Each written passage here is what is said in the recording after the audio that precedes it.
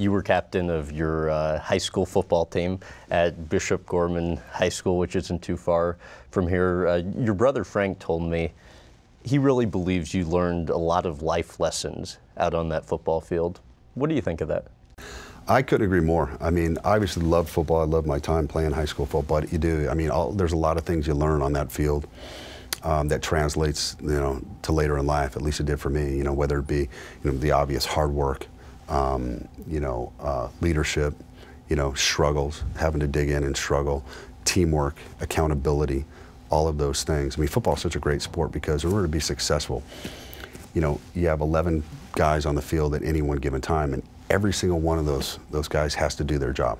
If one guy messes up, that could be the end of the play or the end of the game or whatever it might be. And no different than here. We have people that work here, and everybody's got to be accountable. They have to do, take direction, do what they're supposed to do, and execute, and that'll make us successful. So there's a lot of correlation, obviously, between sports and life and business just in general. And you're a big donor to the school and the football program, which is the #1 high school football program in the country right now.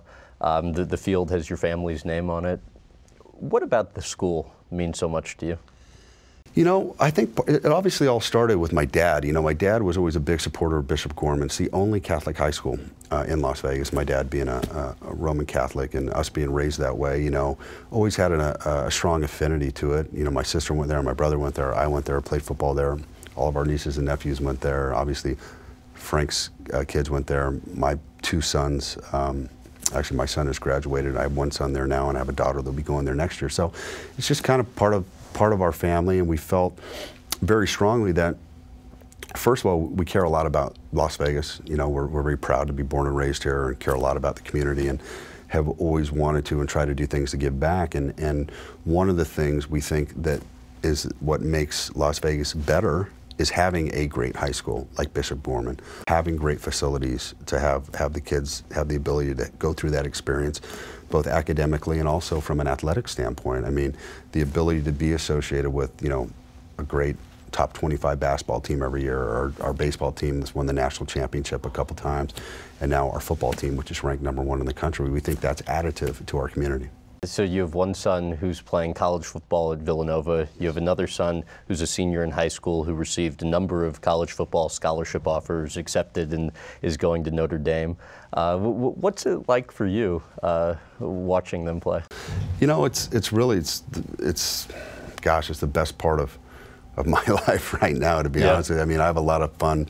I have a great business, I mean, what could be better than the UFC? Well, I guess, watching your son play college football or watch him play high school football on a national stage. I mean, my life kind of revolves around Fridays and Saturdays, and if I can fit a UFC event in every now and then, I will. That's just kind of kidding there.